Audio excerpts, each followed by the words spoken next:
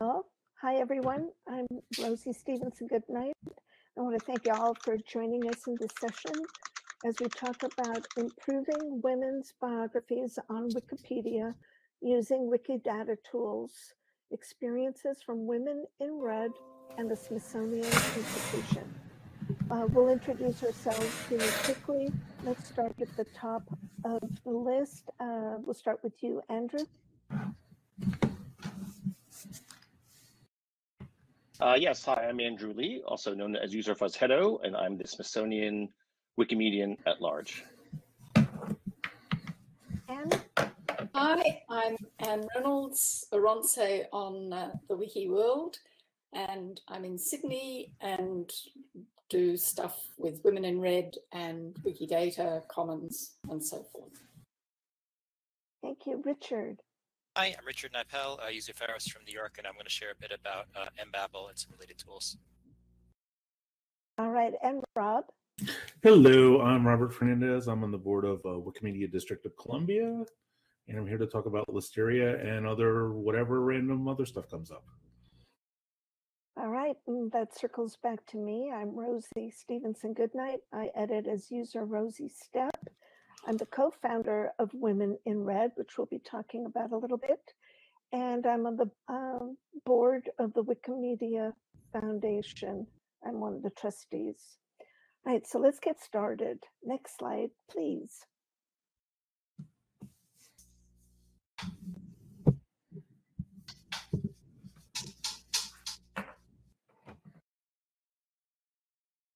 All right, so Women in Red was established at Wikimedia in 2015.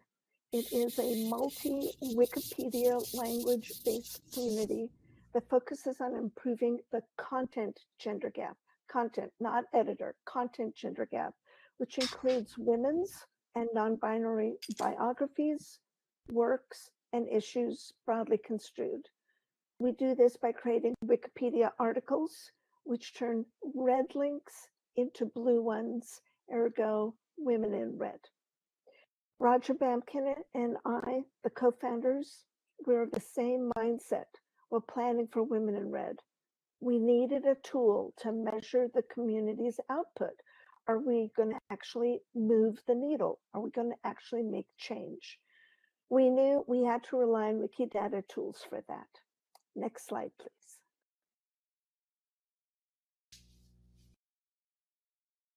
Back in December 2014, using an October 2014 DBpedia dataset, Wagner and her team published a study. For the first time, it addressed a statistic. 15.53% of the biographies on English Wikipedia were about women. 13.2% on German Wikipedia, 22.6% Korean Wikipedia, and so forth. Next slide. In early 2015,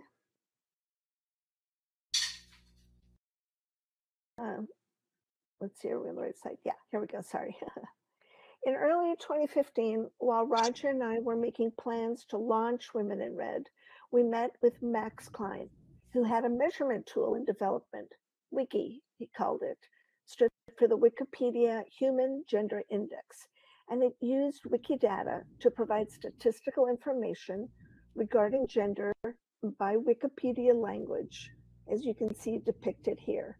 It gave us updates about our outcomes approximately every 2 weeks. Next slide, please.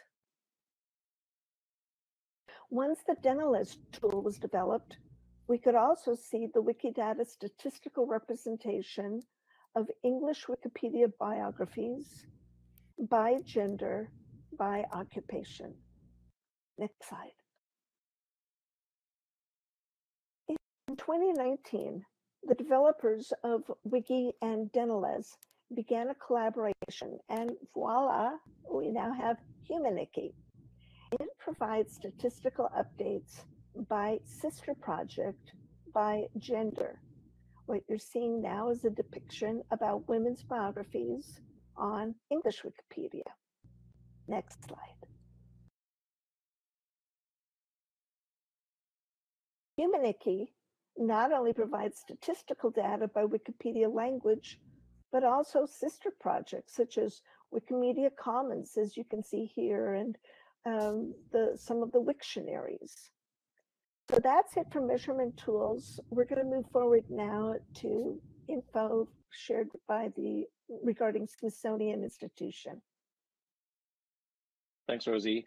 And we at the Smithsonian were inspired by a lot of the work that was being done at Wikipedia, right? So the Smithsonian actually started up an American Women's History Initiative, very much in the same spirit of the Women in Red project and Women Scientists projects that the Wikipedia community had pioneered. So this is actually a Smithsonian-wide initiative, also known as AWHI, to create a more and just, equitable American society where the role of women in history is well known, accurate, acknowledged, and empowering for citizens. So this is contributing content from the Smithsonian and reference material that can help improve articles in Wikipedia. That's what we've been trying to support. So next slide, Richard. And part of this effort is doing public programming, including editathons, and working with different units of Smithsonian to have their own internal staff more educated on Wikidata and Wikipedia. And we had our first crew of Wikipedia specific interns this past year. They were virtual interns, and they're specifically there to work on Wikipedia content in association with the curators of the Smithsonian. So we're really proud to have that happen for the first time, directly inspired by the work of Rosie and other folks in the Wikipedia community. Next slide, please. And one of the projects we're working on right now is called the Funk List, which is named after botanist Vicky Funk, who's quite notable in her own right. And this was an effort to assemble lists of women scientists that are highly notable and should have content in Wikidata and Wikipedia. So this is actually a list that we have dedicated staff working on at the Smithsonian right now. And we can show you some examples later on. Next slide, Richard.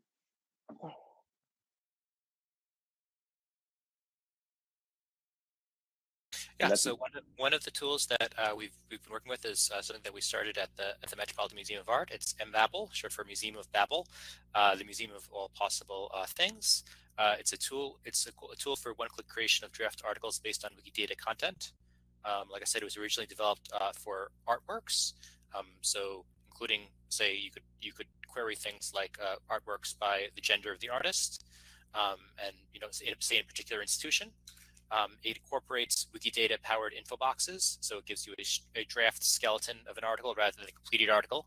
An MBabel article by itself is not much, but it sort of helps create the setting, and with the human element, it becomes a real article.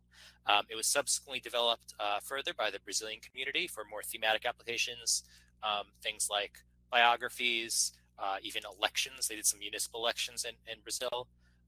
Can be built on the existing Wikidata work. So if anything has a human being is on Wikidata, or one of their works, say an artwork or a book by a human being, and say that could be sorted by genders, you can apply MBabel to them and create those articles.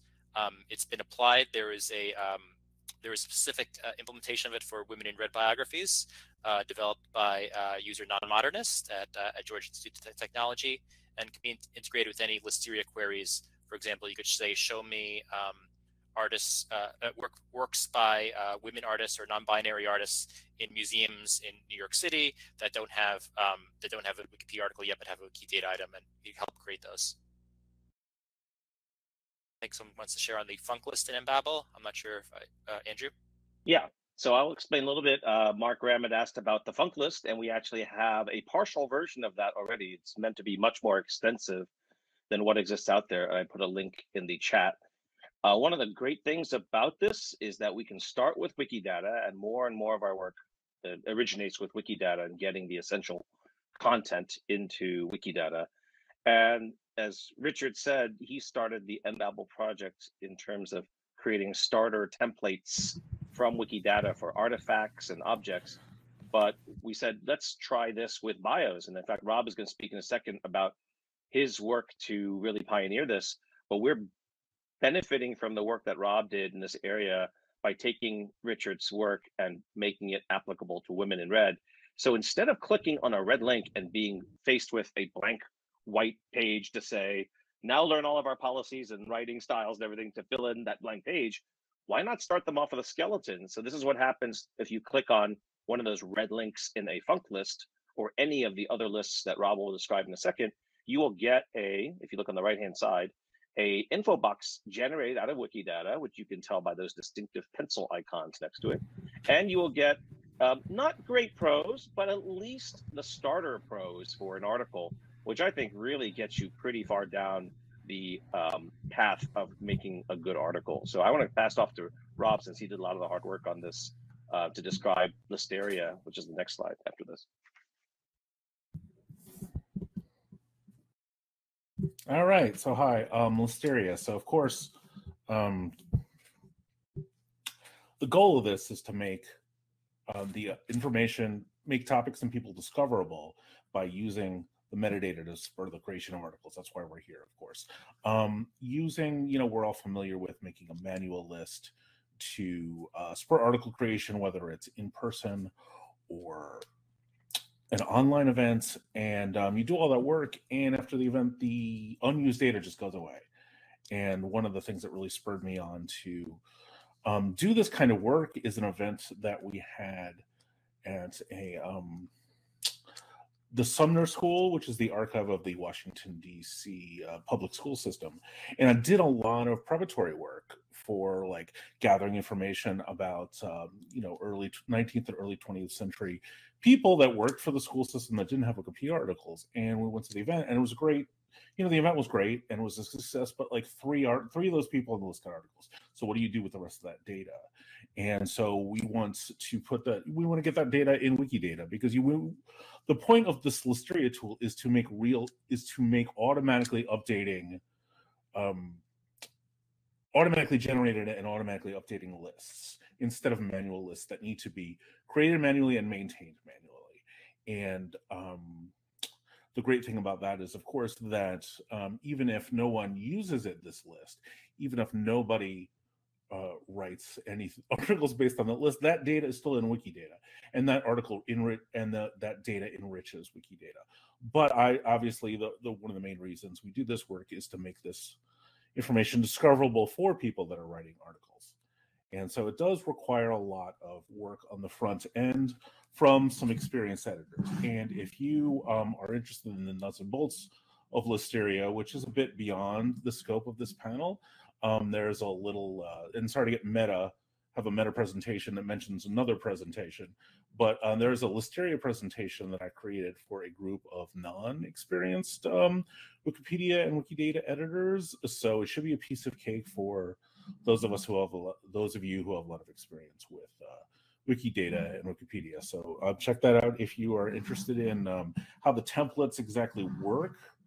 But I want to talk more about the larger issues here. So of course, obviously, to make one of these lists work, all the items have to be in Wikidata. That seems pretty obvious.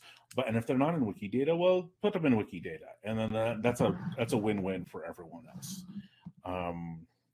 However, sometimes this is a lot harder than it looks, because these Listeria lists are generated by Sparkle queries, but there's two technical problems that need to be addressed by your Sparkle query. One is that you need to avoid timeouts, because when you're looking for a large amount of information, such as say, give me all the women's, neuroscientists who don't have, or Wikidata don't have articles yet, that might be a very large set, and that might time out. So you need to optimize your Sparkle query to avoid timeouts. Also, you need to make your Sparkle query advanced enough to gather everything that you want that might not be represented in Wikidata the way that you want. Because we know that ideally a query should be like, well, give me all of this. Well, what if this is not modeled the way you expect it to be in Wikidata, or there's incomplete items, or there's missing items, or etc. Let me give you an example that I thought of from 2018. We were working on the Women in Red list for cartoonists. And once I talk about this, I'll circle back and describe the Women in Red lists. But we were trying to get that Women in Red list cartoonist right. So great, yeah, pull everyone in Wikidata who's a cartoonist. Great. Well, it's not that simple, because there are some of them are represented by occupation comics artist, some of them are represented by occupation cartoonist, some of them are represented by occupation mangaka, some of them, and then we also had a large number of items from the Lambic that were pulled in. Thousands of cartoonists were pulled into Wikidata from the Lambic Comiclopedia, but some of those items weren't developed and didn't even have occupations yet, so we needed to pull all those items as well. So it took 5 people, and some of them very experienced Wikipedians, 5 people collaborating together back in a conference in 2018 to try to get this one query to run correctly to get that list. So it is getting a bit daunting. And so the problem, and we're running into a lot of problems with Listeria. We'll talk about that in a second. So sorry. But we're running into a lot of problems with Listeria. So we're concerned, and I'll talk more about that in a bit. Well, we're concerned that the problems are making this so difficult that it might deter newer contributor and less experienced contributors from working with these kinds of lists. But briefly, I wanted to describe, and I forgot to initially describe what I'm talking about. What are these lists? Well, if you go to the shortcut on the English Wikipedia, you'll see a page with links to probably over 100 or so lists for various categories. And there's an example of it on the slide there. And these are lists of people, or of women who don't have Wikipedia articles in particular categories. The largest group of categories is occupations, like the cartoonist list I mentioned. But there's a number of other lists of by country. One of the things I'm working on in particular is lists of from reference books, because I know that many of us are completists and we want to go down the list and make sure everything's in there. So I'll go in there and go to a reference book, make sure everyone's in Wikidata, put in a described by source item for that list, for that reference book in each item, and then we get a Listeria list, and then people can go through and write articles for everyone who's in that reference book who doesn't have an article yet. And the advantage of a list like that is you have a source that you can easily go to the Internet Archive or wherever this material is, and and there you go. There's a source for your new article. One of the things I want to mention briefly before we move on, that one of the things that I'm proudest of working on this year is I work with a number of other editors on the Dictionary of Women Worldwide, which has 25,000 entries. And so that took several months working with a number of other dedicated Women in Red editors on this. And we went through systematically, pulled out all the, some folks pulled out all the ones that already had English Wikipedia articles. We had to match the people with the people in Wikidata, create new items. And I'm afraid there's still a number of duplicates in Wikidata that we're still working on merging. That's on me. That's all my fault. But, we had to address different spellings, and all this kind of thing, and make sure that all these people were matched correctly. Anyway, I'll stop talking about that, but it's and move on to the technical limitations really quickly. And then we can move on to the next slide after that. Sorry. So technical limitations is, just to wrap up, Listeria, we're having some problems with Listeria. And this is a tool that was created by Magnus, whom we all know and know and love. And nothing I'm about to say is a criticism of him, but we're having a lot of problems with the bot lately. And it's some lists are not updating, some lists are just the bot is choking on these on the data, and so we don't know what's going on. And it does have a lot of implications for the long-term success of this project and projects like this, because what if the tool goes away, or what if it stops working and there's no one to maintain it? And so really it goes to the larger issue of, like, when there's tools that are independently created and maintained, but the entire community depends on them, that maybe they should become part of the infrastructure and be supported by the foundation or the folks who work on Wikidata or in some other way. And so that is just something to think about. And so long term is to address that, and then to a lot of these lists we want to incorporate Richard's creation and Babel into the list in the long term, and that is on our wish list. And I'm going to wrap that up so we can go to the next slide. And thank you for listening.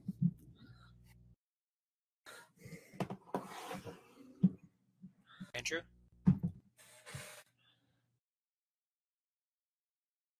Andrew, I think you're sharing about Smithsonian Open Access. I mean, I'll be glad to talk about Listeria Yeah, some more. But someone want to share about Smithsonian Open Access? I don't have the most qualified person to do that. Andrew, if you're trying to talk, your mic is muted.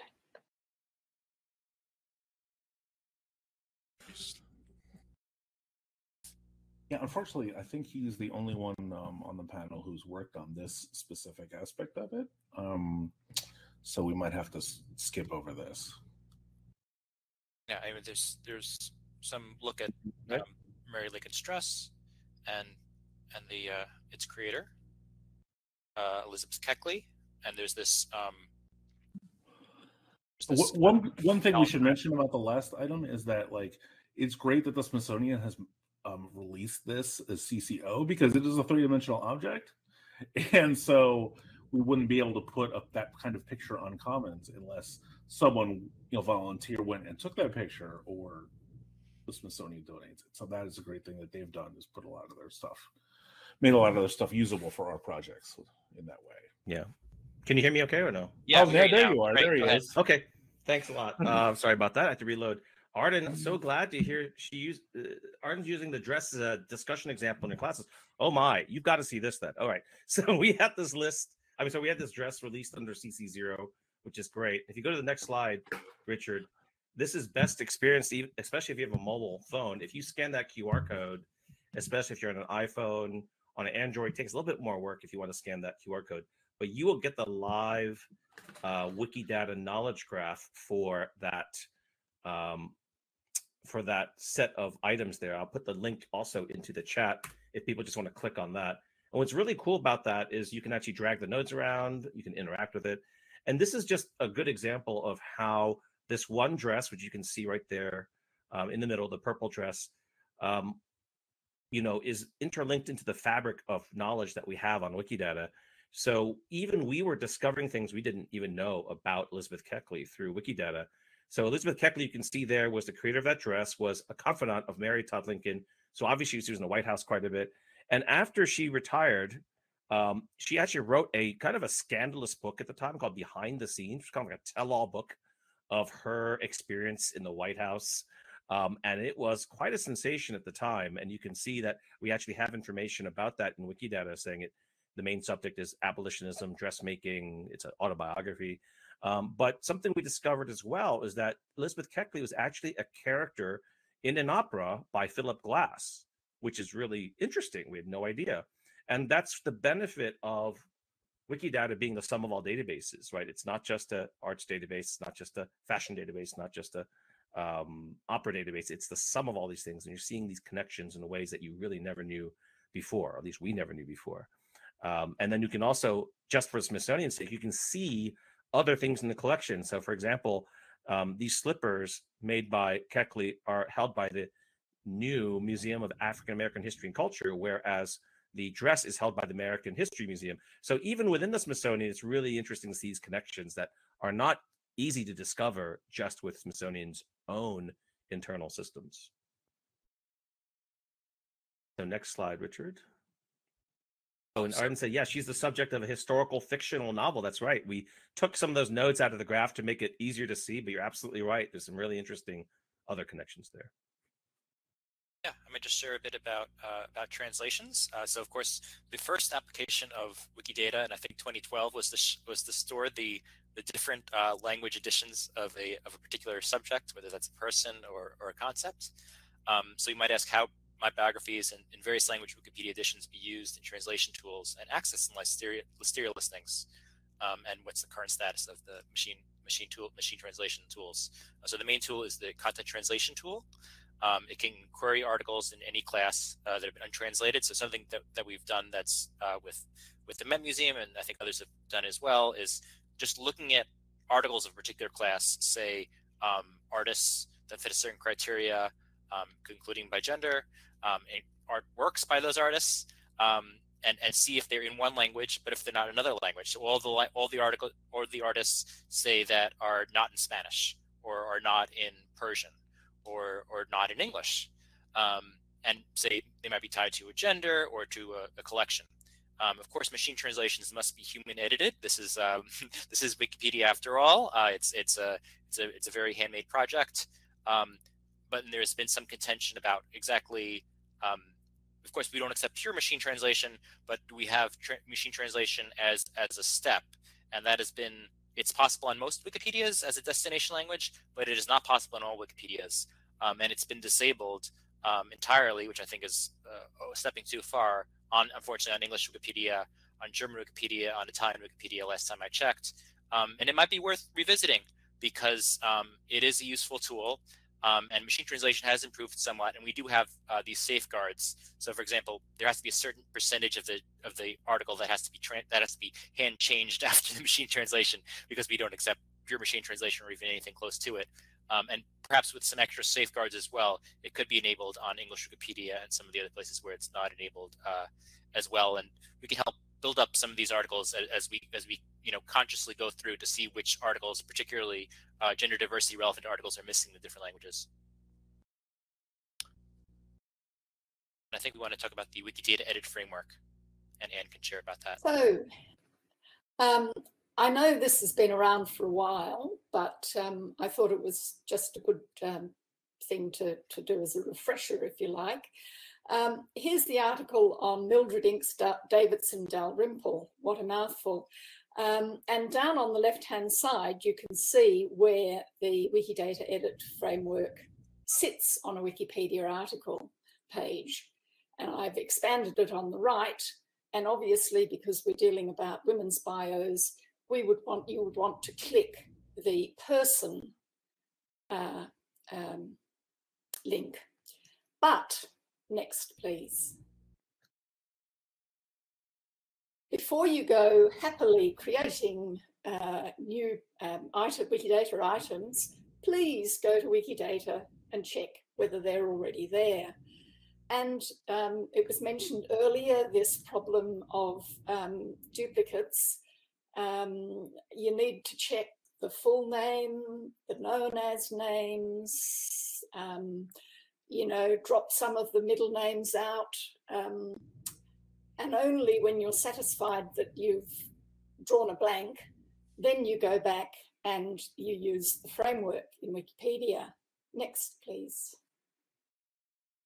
So this is what it looks like for a person. Now, I've already added some more extra information, but basically when the framework pops up, it auto-fills the label from the name of the article, and because you click person, it auto-fills instance of human. Now, I've added a description because it's always helpful to have a description and short description on Wikipedia articles. I've added various aliases, and for women in red and other statistical purposes, I have added her sex or gender as being female.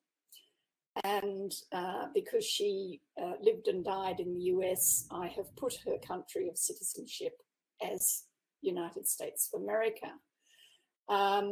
One caution, what I've added, I have not put references on. So if I want to add references, I click the save, and that puts all those entries into a Wikidata item. And then I could go to Wikidata and look at my contributions, click on the most recent one, which will be Mildred's entry, and then I can add any other extra information I like. You will see that there are lots of other tabs at the top of the framework where you could add other information. But basically, if I'm just looking at helping with women in red statistics, this is the bare minimum of information I contribute to Wikidata to do that. So where do you get the framework? Next, please. So I had it installed on my English Wikipedia, but then I discovered when I was preparing for today that it actually exists in Meta. So I've put the URL for it into the chat, and you would go to this page and select all the code, the JavaScript and notes, and copy it, and then next.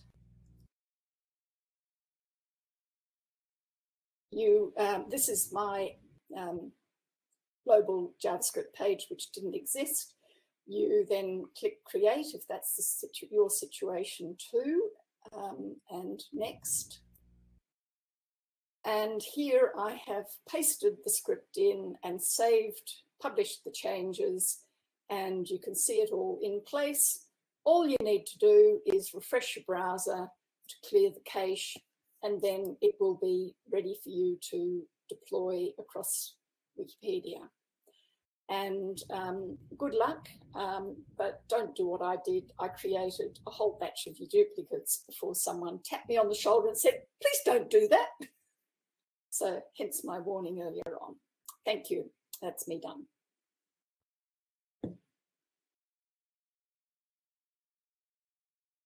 Great. Well, thanks so much for all those great insights. And these are the ways you can reach us. I mean, those are our IDs there. I think our opening slide, we can also go back to that. We have all our usernames in case any of you want to contact any of us. So come to, oops, oh, yeah. So yeah, feel free to come to any of the events that we have as part of Women in Red or any of the partner institutions like the Smithsonian. Women in Red's a very active project. The talk page is the central coordination point, right, Rosie, where most of the stuff happens. I'm going to drop a link for you in just a moment here. And the thing I loved about Anne's demoing of that tool is, you know, you said it was an old tool that people, I had never heard of this tool before. So I learned a lot just by listening to you to describe that tool. And that's what's so amazing about our community and our ecosystem, that no two people have the complete knowledge about all the different tools and techniques that we have. And every WikidataCon, I learn a lot about these things. So it's a great sharing. I think the other session here by Vera de Kock had a great rundown of a lot of gadgets and tools that I think we're always good to kind of replenish our tool belt with these different types of things.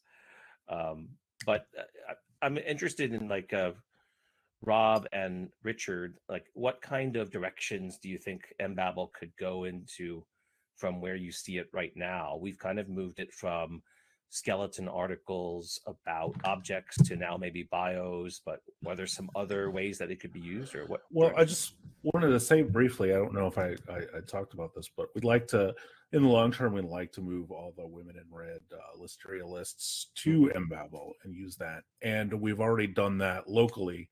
And what I mean by locally is, like, all of our local events, we try to have a Listeria generated list that uses MBabel to create that skeleton article. So I think, like, I really think that this tool is the future for in-person events and maximizing the efforts of new volunteers. I really think this has a lot of potential and needs to be employed in that way. And so now that I've said my piece, what do you think? Where do you think this is going, Richard? Yeah. So one thing that the Black Lunch Table group has been doing the last couple of years, and I think might be more broadly applicable, is just having a Listeria query of people on their list, on their data list, who are either lived in or were educated at or worked at something in a particular geography. So when they do a local editathon, so that's something that of course can be applied. And it might be interesting to look at, that for future editathons, say particularly in person. It might be interesting to look at, maybe more specialized things for biographies.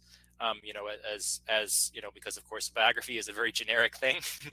So if there are ways to make a template that's more useful, say for someone who's a writer or for someone who's an artist, and give that some thought, maybe that would involve, you know, more layers of things, but it might be interesting. It is particularly valuable if there's especially if when you're in the room with someone, it has some greater utility perhaps.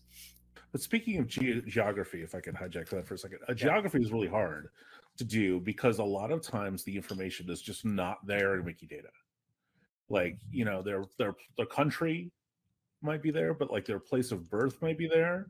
But if they were born in like Nebraska, but they're really known as a Kentucky writer, and no one puts that Kentucky in there because it's not their it's not their birthplace, it's not their death place, then that might not be pulled in by a geographic query. What I've done locally is, I don't know if you might have seen or participated in my Wikimedia DC's contest this summer, 100 DC women, and that's what I've and we have and I created an MBabel a listeria list for that. But the way I had to do that was I had to just tag each article individually. And that was and I've been doing that for like a year, and that's really laborious, but it's really the only way I could figure out to get to grab that consistent geographical scope that I wanted when the data was just not there. So that's something that they might, and I'm sure Black Lodge Table has thought of issues like this, but that's one thing to consider is just tag everything with part of this project. You know, it's clunky, but it gets the job done. Yeah, and I think what's interesting is there are some other presentations at WikidataCon around different projects all kind of building towards the same type of goal. There's the article placeholder presentation. There's also Wikifunctions, right? Wikifunctions does something in the same domain of trying to generate text based on algorithms, right? Not AI, but algorithms. So it's interesting that we are all kind of looking at least the general idea of getting people jump-started better, right? Rather than staring at a blank page, which is always intimidating. And feel free to put in questions into the chat, folks. We do have a little bit of time, and this is the last session of the day, so we don't have to be too squeezed by the next folks coming around. Yeah, we could do this all night.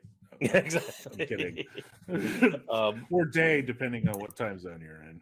But just to enunciate some of the stuff that we said in the chat, you know, listeria, it's mainly a technical thing, but it's also a person power thing, right? It's not fair to put all of this on top of Magnus to maintain. Oh, absolutely not. And I hope and he's got like 24 tools he's getting bug reports for. So right, but absolutely. It does beg like a better way for our community. Oh, sorry. Yeah. I apologize for talking over you. No, go ahead. But no, it's just this is really when a tool is that important, it really should be part of the infrastructure. So Magnus shouldn't have to maintain it himself. Right. And then maybe someone in the foundation or Wiki Deutschland or whoever needs to take ownership of and have some like dedicated help with that. And I know they have a long list of things to do, but there's a lot of things that need doing in this community one way or another. So, you know, we do what we can. Right. As you said, there's a new content partnerships hub that is being done out of Wikimedia Sweden. So one of their charges, I think, is to look at all the tools and identify the critical ones that we can prioritize those things. Rosie, what are some reflections on new directions or next directions for Women in Red? What kind of things do you think they want to address going forward? Well, there's a couple of things that I've been speaking with a few people about, and one of them is that we have over 800 red lists on the Women in Red List Index, and I'd like to see all of those have a Wikidata item. And the reason for this is so that other communities who are doing similar work out there, the Italian Wikipedia, Spanish Wikipedia, Swahili Wikipedia, can add a link to their version of the red list for women mayors of Spain. So, that's one of the things we'd like to see as part of the campaigns work that's being done. And I've spoken to some of the campaigns people about it, and it's on their radar. It's not something they can work on immediately, but they understand that that's, something that might be important. Right. And Anne, how about you? What kind of things are you looking forward to addressing going forward on women's biographies? Oh gosh, I think personally, I get very distracted by all the. Although I've created a number of articles, I get quite distracted by all the tidying up roundabout. I don't really have anything particularly to say, except that if I set myself a task to, write so many bios a week, that would probably be a good thing. But that's very specific to me, not the project, although it does whittle away at the red list names. But I think related to that, and also what I know Rosie does all the time, when you're using, reference material that may not be digitized yet, right? I know, Rosie, you've in the past bought books and worked right off of books. We have in the chat Mark Graham from Internet Archive offering to digitize any books that we need. You may know that they have an immense digitizing facility at the Internet Archive, and he's always asking me and other folks, what books do you need? We'll buy it, we'll digitize it, put it online. You can borrow it with digital online lending, and you can use it. And so he's got a hammer, and he's looking for nails. And if we can supply the nails, or at least the requests for books, he'll fulfill it. So that's a great resource to have. And I thank you, Mark. He's absolutely. And I will be glad to make as many Listeria book lists for all the books you can buy. So maybe we should plan to talk about this. Mark and I have been chatting a week or so ago that we need to have a call, and we're going to talk further about this. I wanted to add one more thing as far as what are we looking at doing, or what do we need? What kind of tool do we need? So I spoke about 3 different measurement tools that Women in Red has used, and one that we're using now, Humaniki. But the thing about Humaniki is it only counts the articles on English Wikipedia, for example, about women's biographies. And what isn't being counted are the articles about women's works, the paintings they painted, the sculptures they sculpted, the conferences they convened, the novels they wrote. And it doesn't account for articles related to women's issues and women's health, women's suffrage, and so forth.